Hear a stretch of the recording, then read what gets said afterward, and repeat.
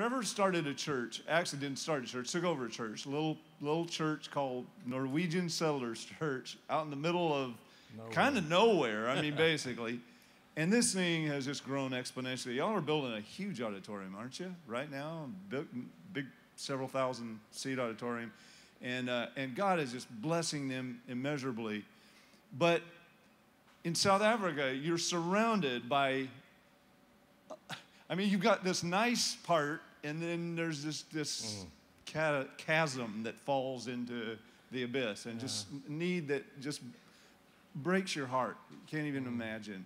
And well, tell us about that. Now, Trevor is a visionary, and God really used him to birth this thing called Genesis that really addresses this need and has raised up. I mean, you've got a team of volunteers that are on Mother Teresa level. I mean, just people that just care for people. That just melts me down every time I think about it.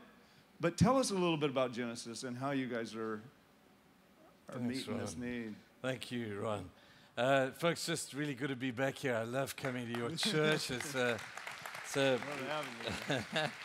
real privilege to be with my man, Ron. Yeah. Love this guy. The uniqueness of our situation is quite incredible. Ron described it so well. It's a beautiful area on the coastal side, east side of South Africa. Beautiful seas. It's kind of like Hawaii in many ways. Just palm trees and lovely beaches and tourism and plenty of affluence and wealth for about a kilometer along. And lots of snakes. He doesn't like snakes, this guy. So, but do not be fooled, because a kilometer inland, it's a totally different situation. We're in the most impacted HIV-infected area in the world. 40 to 50 people, 50% of our people in our area are HIV positive. And when people like that die of this awful disease, not only is it a terrible disease, but the tragedy of that which is left behind is hugely significant. There are teenagers running homes, trying to get educated, looking after siblings, and huge challenges, the poverty and the crime and the dysfunctional community that runs rampant as a result of this thing, the lack of good leadership in our community.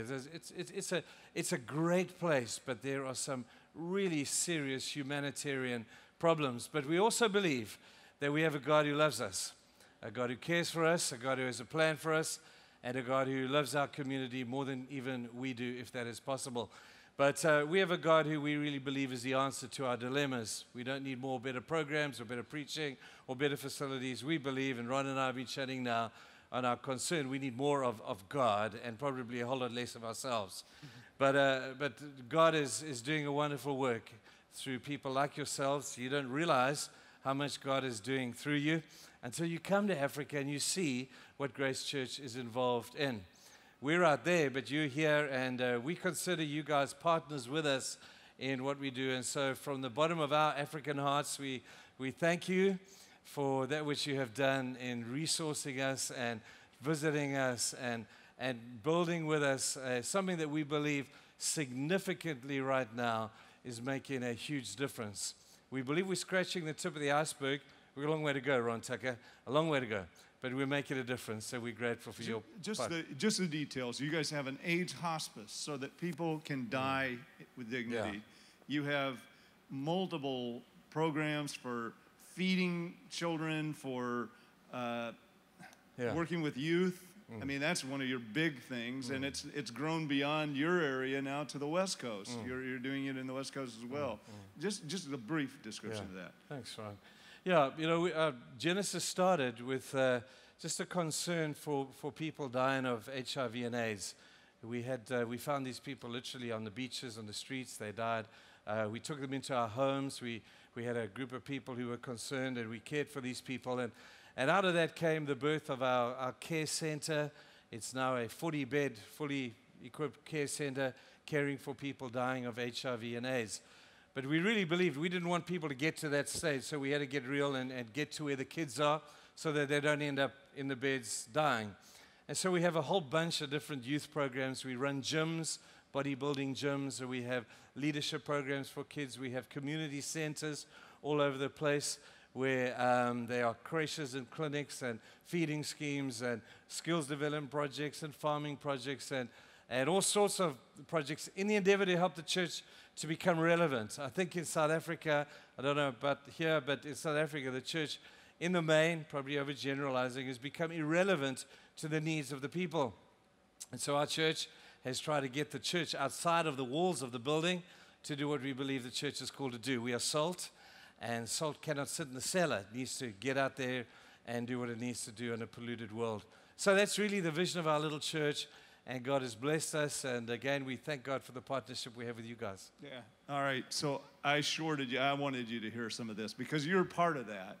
And many of some of our teams here have gone over and helped build for projects and do all kinds of things. But we are so blessed to be partners with these guys and to be able to not just light a candle in the darkness, but I think you got a bonfire going over there. And brother, we are so grateful to God for the privilege of sharing with you in this.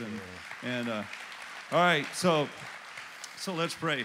Father, just cause your word to burn in our hearts today. God, anoint Trevor this morning to speak to us in Jesus' name. Amen. Amen. Thank you, man. Guys, thank you again. I hope this little introduction has made you familiar with my accent, although where I come from, you're the ones that talk funny. But I guess to you, I may sound a little strange, and it will take you a while to get used to my accent. But Candace, my daughter, has been here with me this trip, so I'm really grateful about that. And we thank you for your fellowship and just your inclusiveness of us. Your love for us has just blown us completely away. You are amazing people. You do need to know that. But I have a word that I want to share with you, and I hope that it'll speak to your heart as much as it has to mine in preparing for this particular journey to the States. I'm here for 7 weeks. This is my first port of call, so we've got a long journey ahead. But I've worked on a theme that I believe is a theme that God would want for me to share with you. And it's based upon a thesis that I would suggest to you may not be perfect, but it's a starting point. I want to suggest to you that in the church today, there are basically 3 types of people. I want to name them. The first bunch of people that you meet in the church are fans. Fans. They kind of like Jesus. They will cheer Jesus on. Whoa, go Jesus. And you provide for me, Jesus, and I like you, Jesus. And they kind of like Jesus, and they will go along with Jesus. They're just part of a crowd. They're like the fans at a pop concert, and they will cheer Jesus on. And then you get out of that, you get followers. You get fans, and then you get followers. These are the people who've entered into a much deeper dynamic of their Christian journey. These are the people who are willing to suffer a little bit. These are the people who are willing to take on the cause for which Christ has put us on this planet to take on. They're the people who, in a sense, have been willing to take up their cross and to follow Him. It's following. You will know you are following Christ and not a fan anymore when you carry a cross. The Bible speaks specifically in the gospel about 2 crosses. The first one is the cross that Christ carried on our behalf. That's the cross that we see over here, where it's a picture of the sacrificial death of Jesus, where by His blood we have been saved. By His blood as we come in repentance to a cross, a Savior on a cross who died for us. That's the first cross. It's a wonderful cross for us. The second cross, however, is not that one. The second cross is the one that has your name on it. You see, when you come to this cross in salvation, the moment you receive salvation, many people will run off into the highlight. They become fans and they will cheer for Jesus. But they forget that at the base of that cross, there is a cross that they have to pick up to carry. Jesus said that. I didn't. He said it. In John chapter 6, we have Jesus addressing a crowd of fans, many fans. You see, they liked Him because He fed them. The day before, he'd been on the side of the sea, and he had fed them thousands of people with just a few little loaves and a few fish. And he fed thousands of people, and the people were impressed. And they became very quickly fans of Jesus. And they followed Him to the other side of the sea. When Jesus got to the other side of the sea, He said, "Hey, what are you people doing here? They said, oh, no, Jesus, yesterday, you know, and Jesus said, oh, I know why you're here. You're here because you want more stuff. You're here because you want me to feed you more and give you more stuff. And Jesus made life rather difficult theologically for them at that particular point. And he began to tell them some of the deep truths. If you look at the parallel accounts in Luke chapter 6, you will see Jesus coming with the words, if you want to follow me, you have to take up your cross daily and follow me. And they didn't like that. Sadly, in the John account, it says this, that after that speech that Jesus made, many left from following Jesus. You see, they were just fans. They were just fans. And when it came to a point where they had to make a sacrifice, they said, hey, I didn't know I was in for that. I thought Jesus was going to heal me. Jesus was going to make me nice. Jesus provide for me. And Jesus, while you're doing that, we'll be friends and I'll cheer you on. But the moment you have to take up your own cross and to follow him, I believe it true to say today that many choose to leave. Listen, I'm the pastor of a church. And I have seen this dynamic time after time. And I don't want to become a cynic. I'm not a cynic. I'm not a cynic at all. But I've seen so sadly the dilemma of fans never becoming followers because they never want to pick up that cross. There's their name on it. Now, you say, how do I know if I'm a follower? I'll tell you a few things.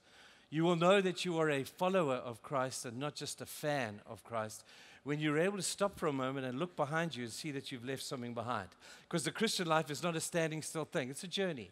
And as you journey along in your Christian journey, you will from time to time be able to stop and look back and say, I have left.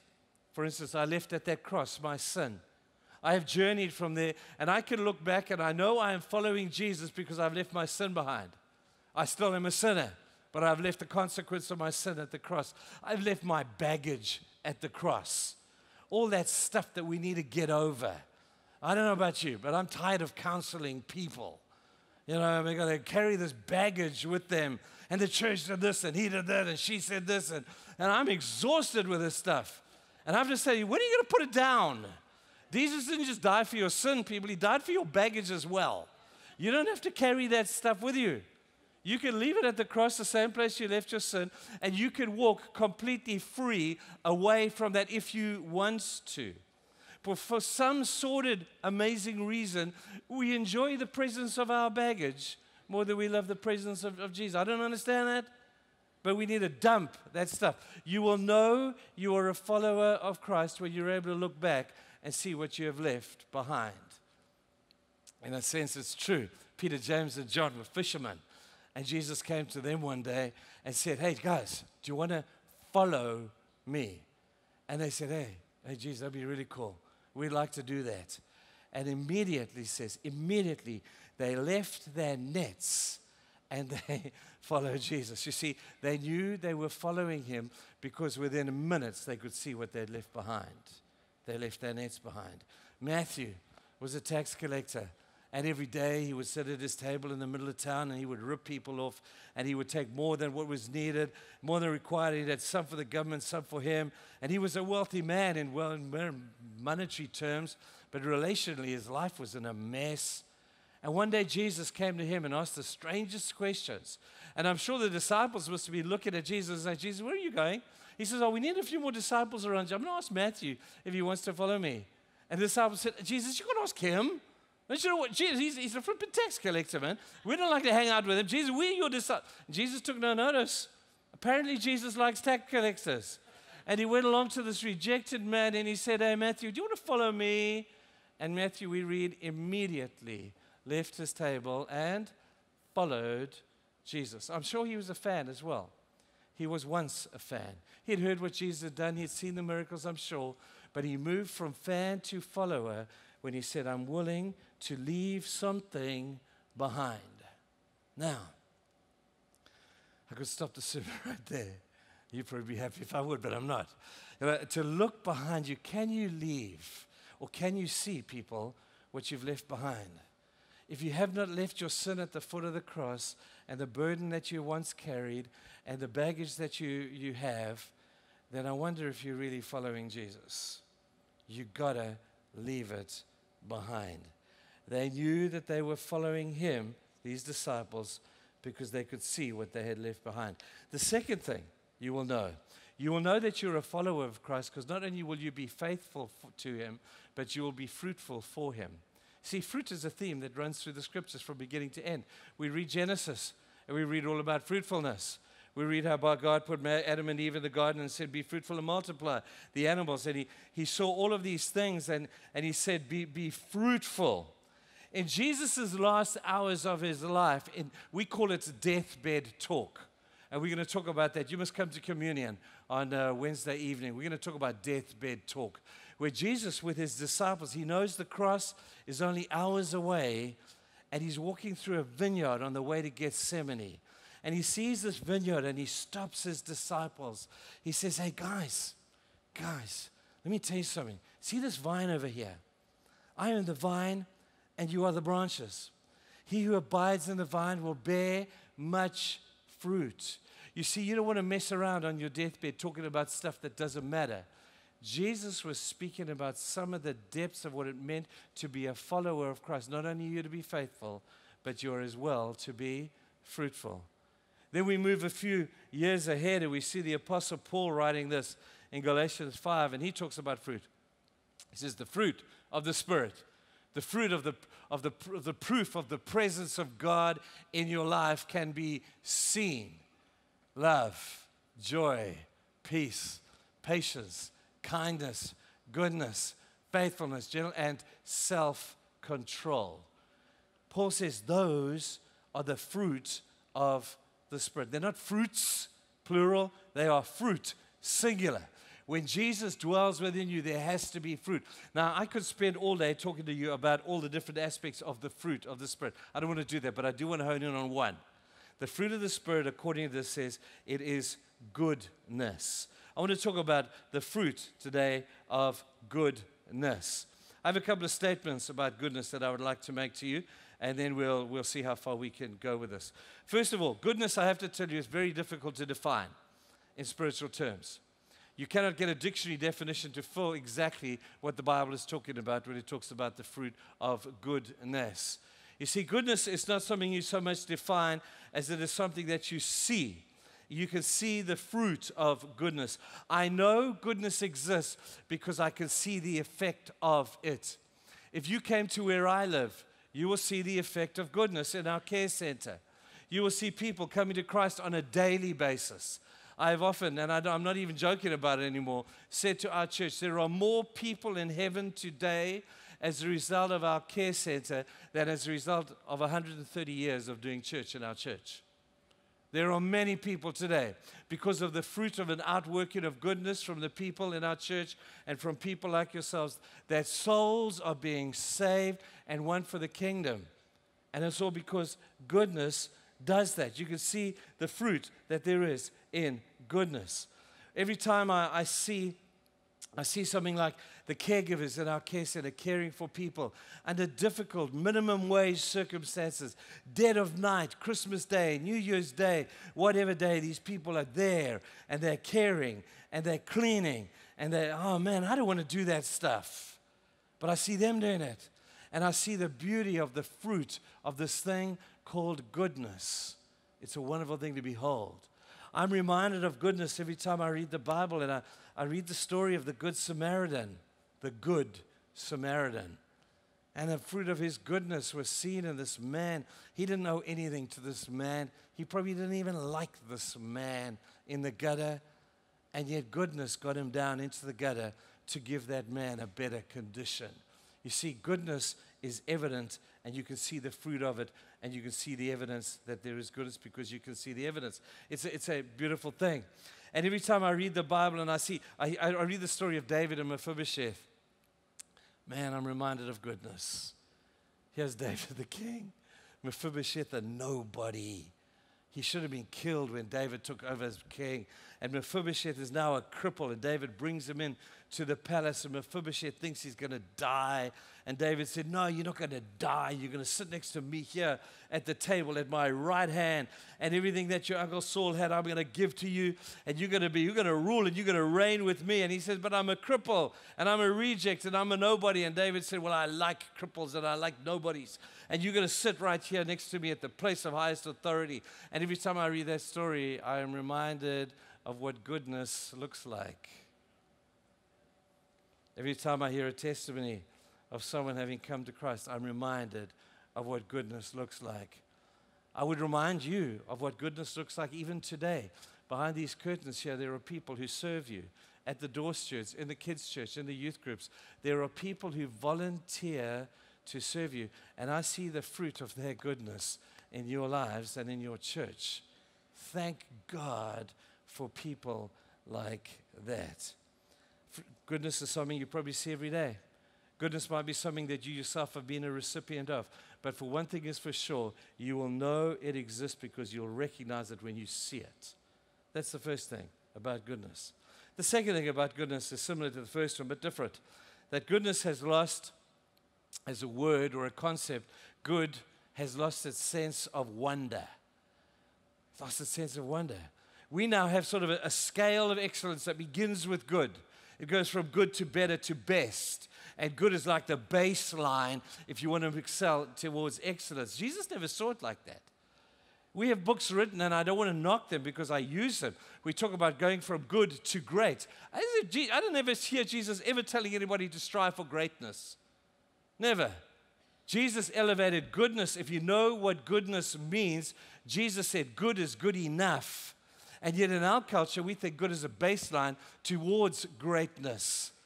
In the parable that Jesus told of the talents, and this king went away and he gave talents to the people who worked for him. He said, guys, I'm going to be coming back. I want to see what you do with what I have given you. To one he gave 5. When he came back, he had 5 more. What did the king say? Well done what? Great and faithful servant? No. What do you say? Well done, good. Doesn't get better than good and faithful servant.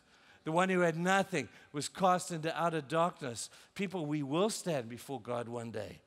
This is just telling us what it's about. It's prophetic. That every one of us will stand before God one day to give an account, to say, well, what have you done? God says, what have you done with what I gave you? How cool would it be if he were to say the same thing to us? Well done, good and faithful servant. You see, good has taken a bad rap. And I believe it's got a bit of a raw deal. We talk about kids at school who are goody-goodies. You know, it's a derogatory term, goody-goody. No, not good. Good is what Jesus said is great. And we need to understand that. Parents always say to the kids before they go out, what do you say to your kids before you leave the house? Be good. That means just don't do anything bad. That's what it really means. And when Jesus says be good, he's not saying just don't do anything that's bad. He has a great plan for this thing called good. And it is far more than just not being bad.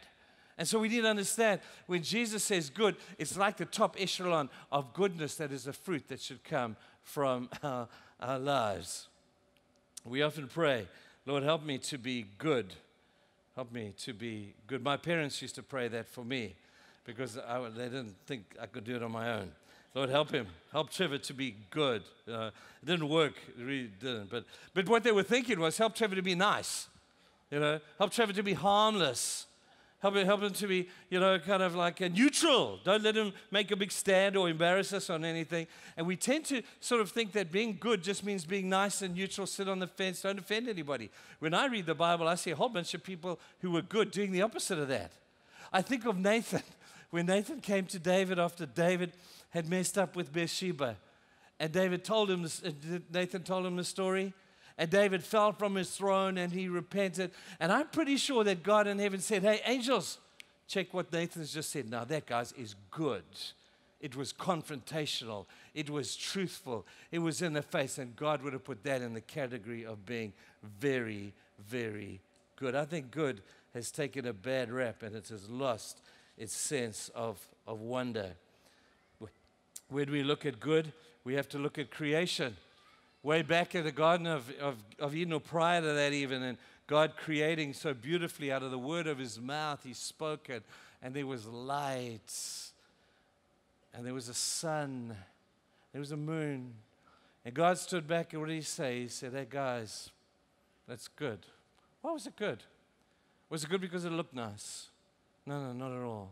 It was good because it served its purpose. The only reason the sun was declared good was because it shone and it did what God had purposed for it to do.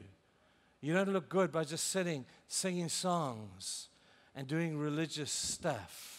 But when your heart is broken by the things that break the heart of Jesus, and you take up that cross, which is just a small version of his, and you carry the cross that Jesus bore for mankind, and you partner with Jesus in carrying your cross, God says, man, that is good. That is really good. Now, I just think sometimes as I read the Bible and I see the confrontationalness of goodness, I look at Nehemiah, and Nehemiah was a wonderful man, deep burden, wanted to carry his cross. Went back to Jerusalem. I'm sure you know this story, man. And he went back to Jerusalem and he called a meeting with all the people and he gave them a hard time. He said, why are you like this? Why are the walls down? You have everything you need to build the walls. And in a confrontational way, God would have looked at him and said, angels, check out Nehemiah. That is good. He wasn't nebulous. He wasn't pathetic. He wasn't sitting on the fence. He was not neutral. He wasn't nice even. God's not paid him to be nice. God paid him to be truthful. And God said, therein lies something that is really good. When Jesus threw the money changers out of the temple, God said, that's good. When Peter walked on water and then fell, God would have said, angels, that's good.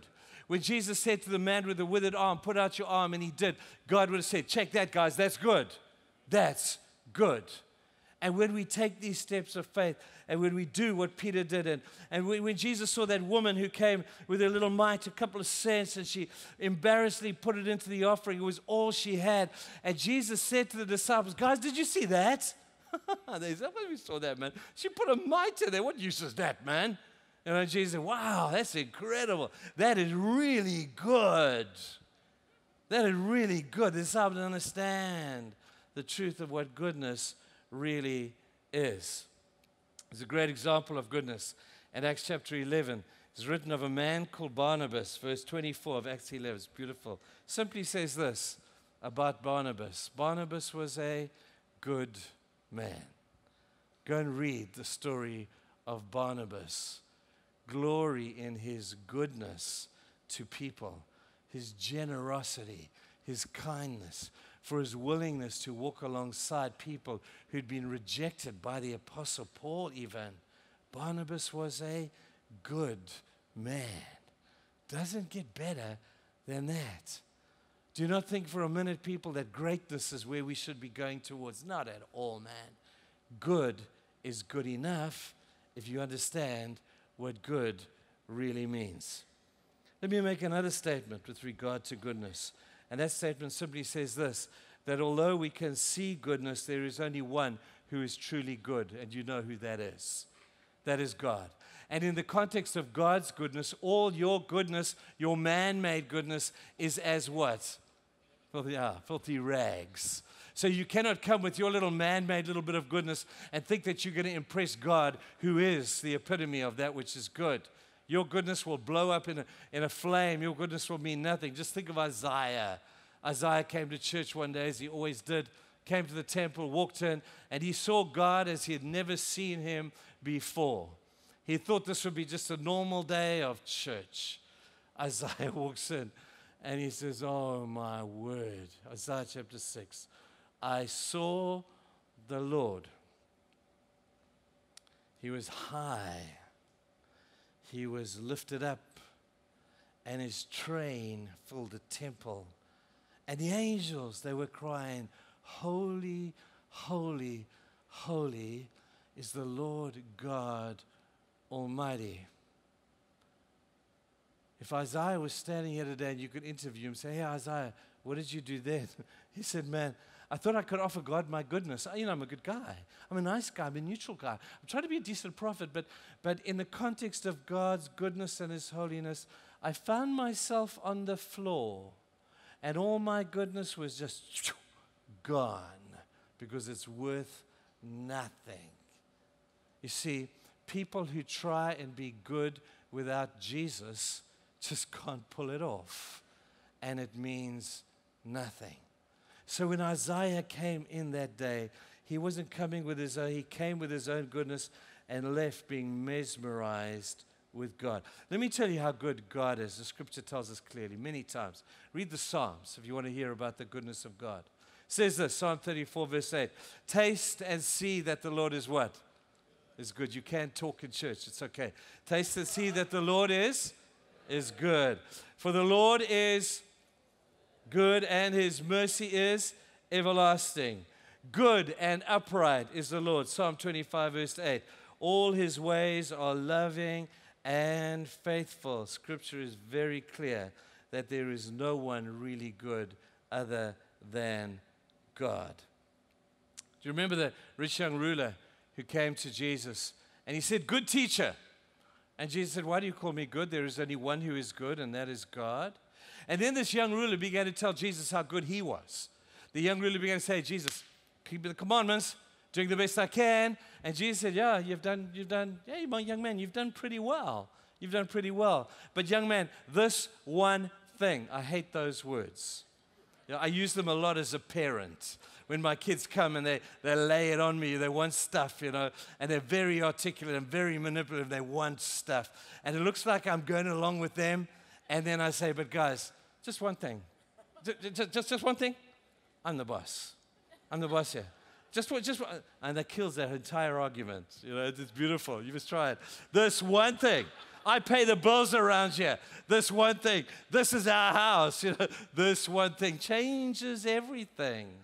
And it changed everything for that good, apparently good, young man who came to Jesus in his own goodness and left seriously disappointed because of that one thing. People who try and do good or be good without Jesus, I have to tell you, just can't pull it off. But this I do know, and at this I'm going to sort of close down now. We sang some beautiful songs today. I don't know if you noticed about the presence of God. You hear about that? Yeah, man, Caleb, your people are amazing. And they hit the sort of nail right on the head. It's all the presence of God, people, listen carefully, makes all the difference. Because in the presence of God, there is goodness. And let me tell you from my experience, people change in the environment of goodness. People do not change in the environment of the law. That's why the law failed. The law is good, and it's there to protect us and to teach us what God does and does not like. The law is not bad. I'm not nullifying the law, but I'm saying the law never changes anything. All the law will do is add guilt and add shame and add helplessness because I can't fulfill it perfectly. Just adds that to you. But in the context of God's goodness, I read the Bible and I see people changing. I see that woman who was caught in adultery, thrown at the feet of Jesus, and said they'd judge her according to what? The law. And Jesus knew the law's not going to change this woman, but his goodness would.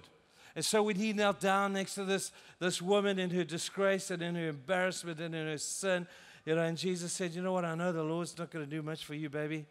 The law's not going to change you.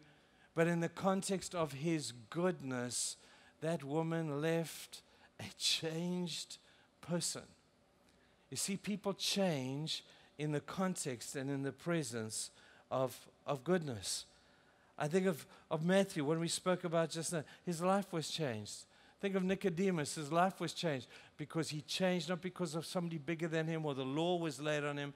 He changed in the context and in the environment of goodness. As I said, I see this at home. Your goodness to us, our goodness to them, and lives, people, are being changed because of the goodness of God. People change in the presence of goodness. That thief that hung next to Jesus on that cross that day that Jesus died, in a flash and a blur, in the instant of the click of a finger, his life changed. The other guy didn't, but the one guy did. Why did it change? He was declaring that he was there because of the law. He says, I am guilty. I am getting, and so are you. He says to the other thief, he says, so are you getting what we deserve. The law has judged us. We're getting what we want. But Jesus said, hey, how about some goodness around this place? And one man's life was changed because of the presence of the goodness of Jesus. Hey, it's incredible, man. It's amazing. I started off saying to you just now that in your spiritual journey, you need to look back from time to time and see what you've left behind. I trust that you have left your sin and your guilt and your baggage at the foot of a cross, and that you've seen the cross that has your name on it, and you've been courageous enough to pick that thing up and move from being a fan to a follower of Christ. You'll know you're a follower because you carry a cross. You'll know you're a follower because you can look back and see where you've left the junk behind. And you'll know you're a follower because there'll be evidence of goodness in your life. In Psalm 23, at the very end, it says this, David says this, and goodness and mercy will what? Follow me, how long? All the days of my life. He's talking about himself here. He's saying, everywhere I go, I look around, and because I love God, and because I'm a man after his own heart, and I desire to be a good king, and I ask God to help me in everything. And then I look back, he says, and goodness me. You know what's happening here? I see goodness and mercy following me everywhere I go. I go here, I look behind, I see goodness and mercy. I go there, I see goodness and mercy. I just see goodness and mercy following me all the days of my life. Let me ask you, what is following you through your life? I don't know you. I don't know you. And you don't know me. But I do know this, that I see many people who leave a devastating trail of dysfunctionality behind them. I see people, there's no goodness and mercy following them. There's just broken relationships and lies and miscommunications and wrong motives and wrong attitudes and play acting. I see that behind a whole bunch, and I don't want to sound judgmental, but you see it the same as I. What's following you? If you're a follower of Christ, not a fan. Fans leave junk behind them. But in the wake of God's goodness being received by you, you will automatically, people, listen carefully. Everybody look at me. You will leave a trail of goodness and mercy behind you all the days of your life. That's God's plan for you. It's God's plan for your church. And we are beneficiaries over in South Africa of the goodness of your church. I trust that you, as members and participators here at Grace Church, will have the truth being said of your own life as well, that goodness and mercy will follow you all the days of your life. You'll be able to know. Let me end with a practical note here. I want you just to think back this last year. Just in your mind's eye, just close your eyes, think about it. Are there maybe 5 people, just 5, not allowed to be family members, just 5 people who have benefited from your goodness and are there in the wake and the trail of your goodness and mercy being left behind you? Can you just name 5 people who are in a better position today because of your goodness and your mercy? You're allowed to do this. In fact, we have to do it because people tend to think that they're better than they are. And I don't want to lay guilt on you, but I do want you to be real. And ask yourself, what am I leaving behind me? Is there journey? Is there dysfunction and broken relationship, junk? Or am I leaving behind me a trail of goodness and mercy that other people are blessed because I've been there ahead of them? Oh man, we should start an epidemic of goodness and mercy. That would be really cool. And you'll see goodness and mercy, they go hand in hand. That would be amazing if we could do that. I have one last word. We started off by saying this. There's 3 types of people. I've told you about 2. We told about fans. We've spoken about followers. Now I just want to close by talking about fools. I don't know whether there are any here today. Because you know what a fool is. A fool is someone who has said in his heart there is no God. A fool is somebody who plays the fool with spiritual things. And they think that this church thing or this spiritual thing is just some kind of game that we play. That's foolish behavior. You don't want to do that. That's foolish. I think of fools in the context of what Jesus told in that parable of the rich farmer who had a great harvest that year. He broke down his barns, built bigger barns, and he says, man, now I can sit back, eat, drink, and be merry. And that night, the angel of death visited him and said, man, you're a fool. Tonight, your soul will be required of you. I hope there's none like that here today. But here's the good news if you are. If you have said in your heart that there is no God, maybe you've been playing games with spiritual things, I have to tell you that there is a God who loves you deeply, deeply loves you. Doesn't want to mock you, doesn't lay more guilt on you, but it does invite you to come to the cross. Stop your foolish behavior.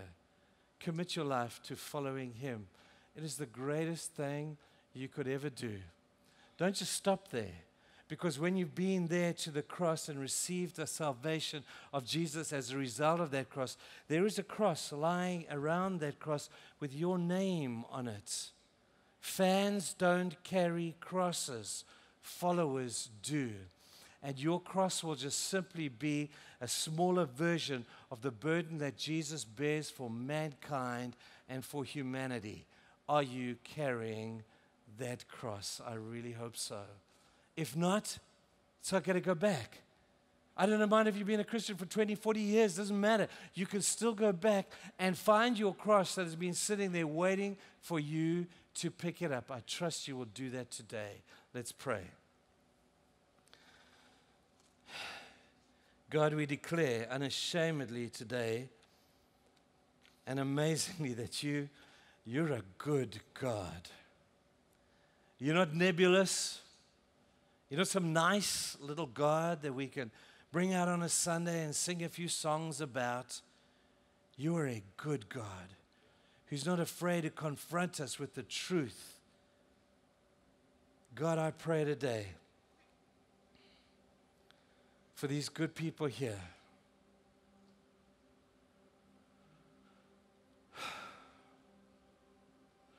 God, I pray, show them your goodness. Show them your grace and your mercy, because goodness and mercy just seem to go hand in hand. Why don't you show that to us today as we close our service? And if there are any, Lord, who have acted foolishly, maybe rejected you, maybe belittled the Christian journey, oh God, graciously reveal your goodness to them today. For those of us, Lord, who have been fans, we kind of get a kick out of Jesus.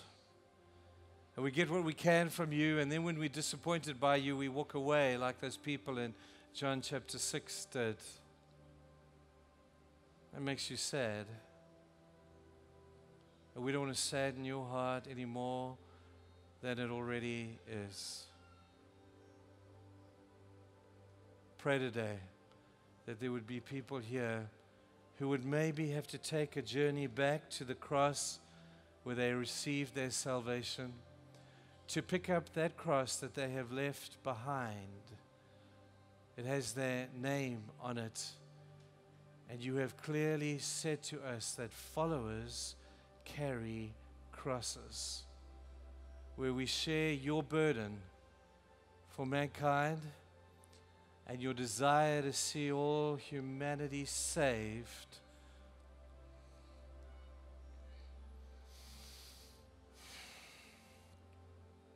For the purpose of heaven and your kingdom here on earth.